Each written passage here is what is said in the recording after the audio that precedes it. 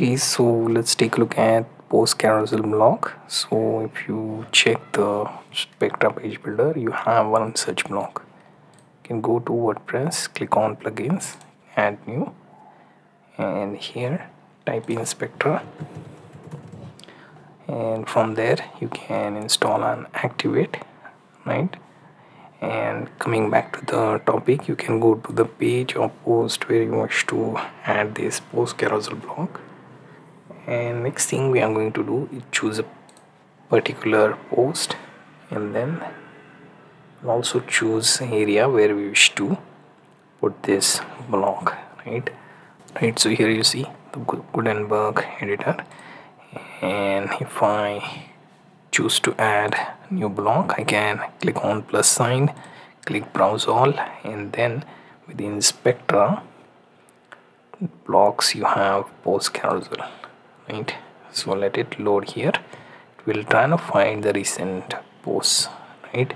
So here you can also choose how it should look, right? Currently I don't have any posts, so to change that I will go to dashboard and I will try and add a few posts here. So click on all posts. I will add one post called, right? And once we publish the post, it should appear within this carousel, right? So let's wait for Gutenberg to load. So notice that due to a lot of plugins added here, I have like increased time in loading the Gutenberg blocks, right? So here you see all these blocks I need to disable, right? So let me close all of these. Right now here we see hello world, and this is demo post, right? And if I publish this, we have like one post, right? Then we will come to another post, right? And if we again refresh this, right, currently we don't have that option, so I will just remove the block for now, and I will add one more post. So let's say if I add something like block demo as one of the post title, then we will have like two of those posts, right? So if you already have posts, then you can skip to the part where you can see the modification of this particular block where we are using it, right? So here we have like demo blocks. So Gutenberg block demo page, right?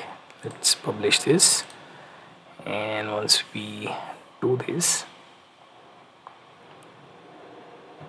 we can now go back here, close this, we add Spectra page. So here the block called post carousel, it gets added and it says no post found. We'll try now check the general. So post type all categories, right? And then you can also choose pages if you want, it will search for that. So here you see, just like your typical grid, it will try and add the carousel. It will continue to go through all the available set of pages. You can click on update, and let's try and check this on specific dedicated page, right? So if we scroll to the bottom, here you see we have like this page carousel, right? So that should work. Now here you can also do style changes, change its background, title, have some meta tags, right? And change of color here for typography.